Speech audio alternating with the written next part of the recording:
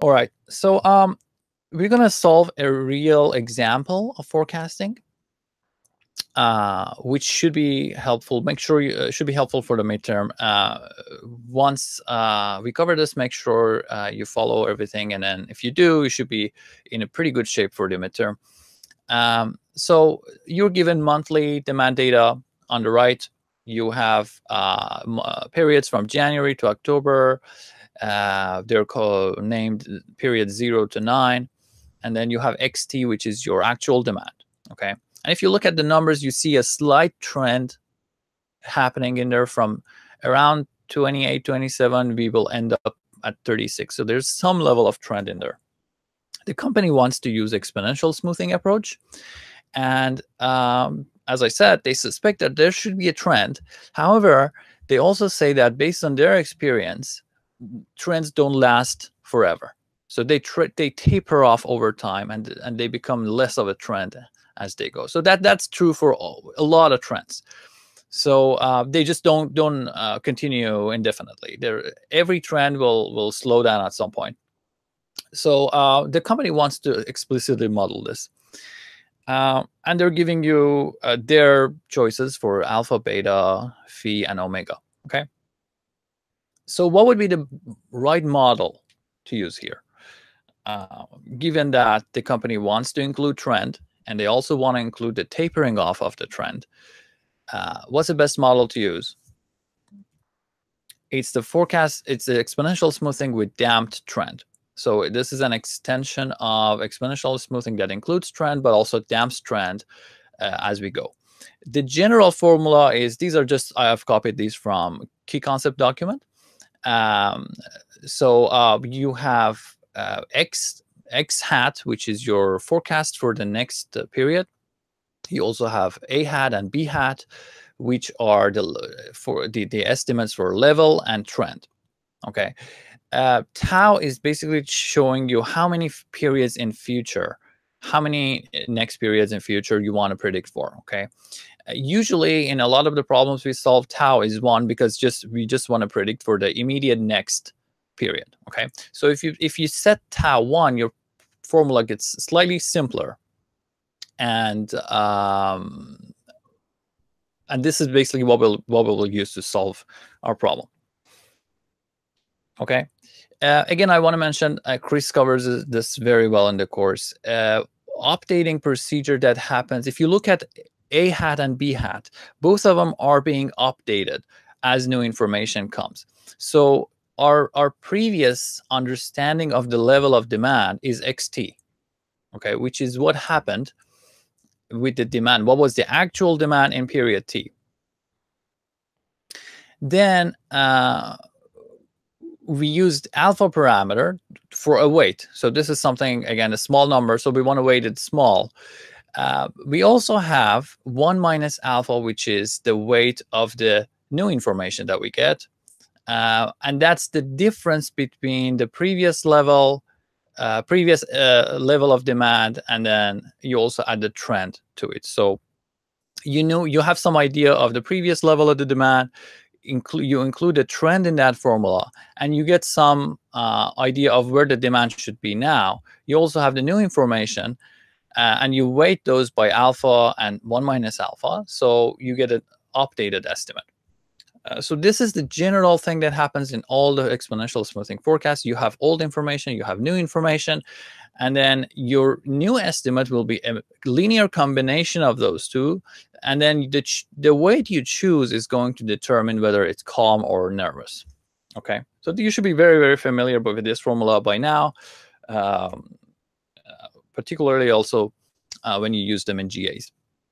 Okay, so let's switch to, I'm going to switch to my Excel file.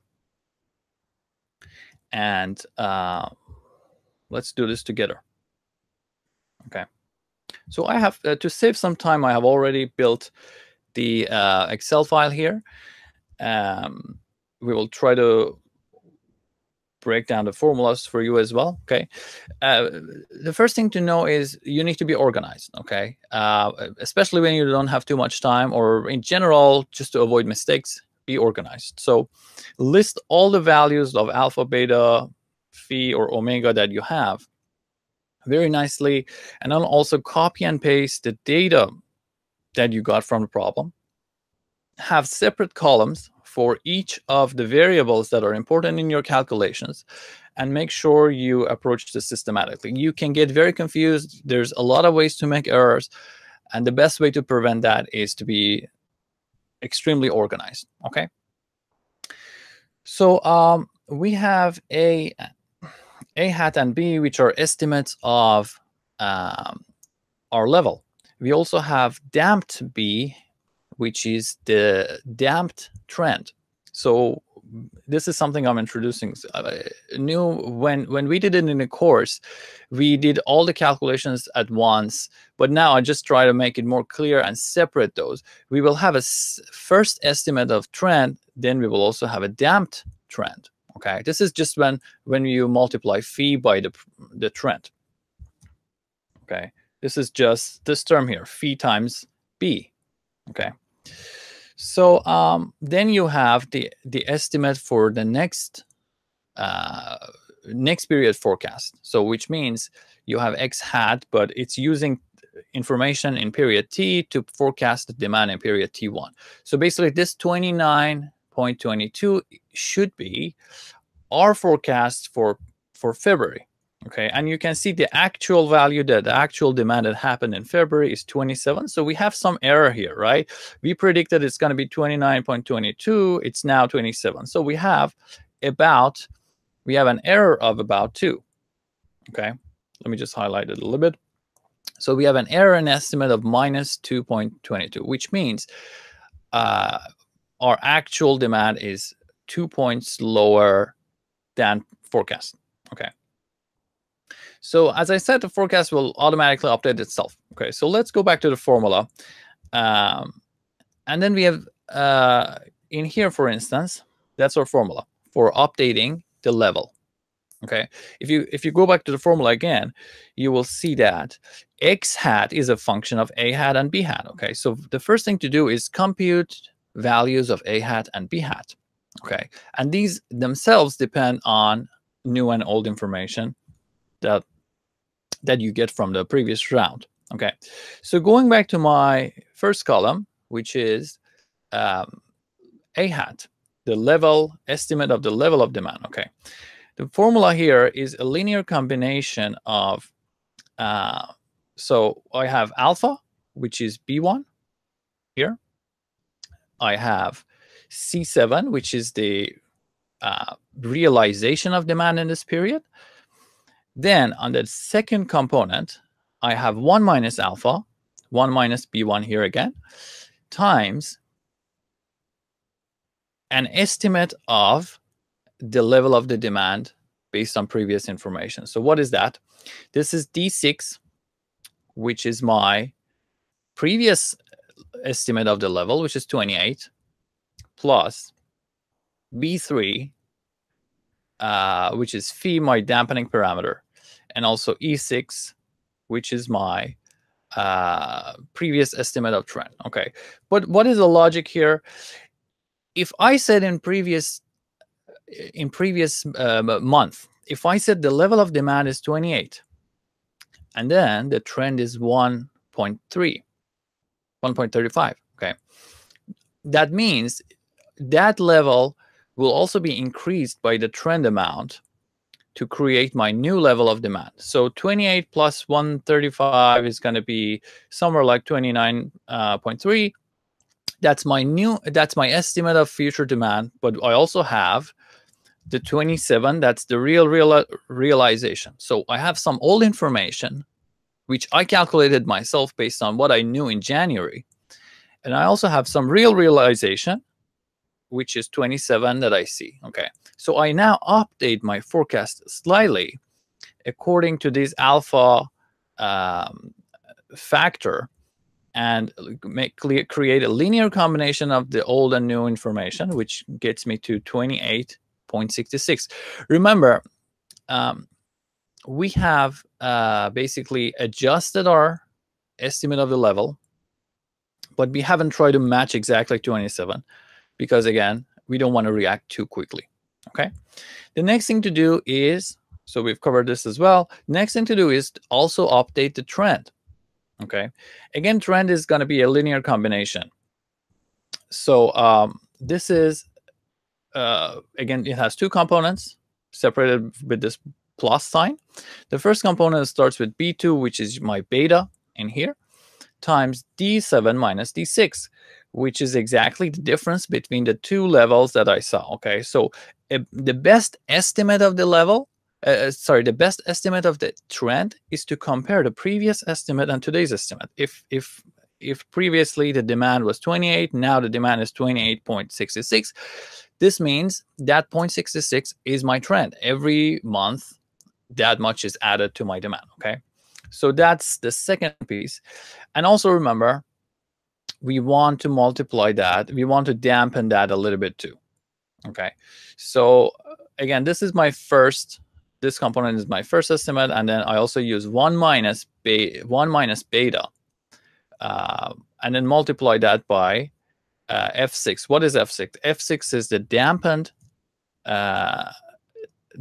trend. Okay, so once I had some idea of the old trend, which is 0.66, I also dampen my previous estimate of the trend, which was 135, and then take the linear combination of the two.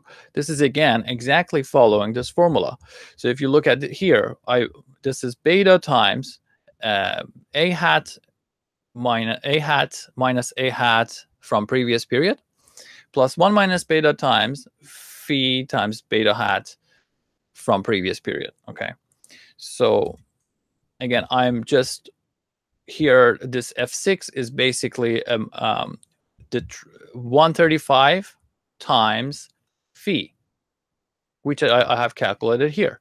So the formula here is basically phi times E6, which is phi times B hat. Okay, so again, this is also simple linear combination between the two.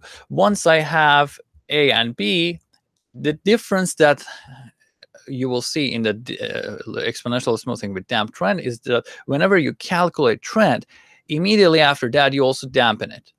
Okay, so this was my estimate of 1.16, but I intentionally distort that and multiply that by phi. Again, if you look at the formula, it's just phi times 1.116, which gives us 1.04. Okay, so I use my best estimate, but I intentionally multiply that by phi to make it weaker. That will assure me that I don't over forecast for future periods. Okay, so now I have an updated estimate for level. Let's just color it orange, and I also have a new damp trend. The only thing to do is just add them up, and then I'll get the new forecast for the next month. That's again following the formula. So X is just a addition of A and phi times B. And phi times B is the damp trend that we calculated here. Okay. So again, that's what we do in this round. If I want to do it for March, again, the same thing happens. You have to use your previous estimate of level and your previous estimate of trend to come up with a new level estimate, and then also look at what happened with the actual demand, and then the linear combination of those will be your new level. Similar thing will happen with trend. You will have a damped trend predicted in the previous period. You will also have an estimate of the trend by subtracting the previous two levels, and then at the end, so let's just maybe use a red color. So you will have two levels that you subtract. You will also have a previous estimate of the trend, which is your dampened trend. A linear combination of those two will give you new estimate of the trend. Again, the same thing. You will dampen it, and then you will add it up to the level estimate, so you'll get X. Okay, so that's one piece. It's just a mechanical process of following the formula. And there is in my experience, there's a lot of ways you could make mistakes. Make sure you approach this as clean as possible. In the video, Chris does not have a column for damped trend. Okay, I just thought it's more clear to add that, but feel free to use either approach that you feel is right. Okay.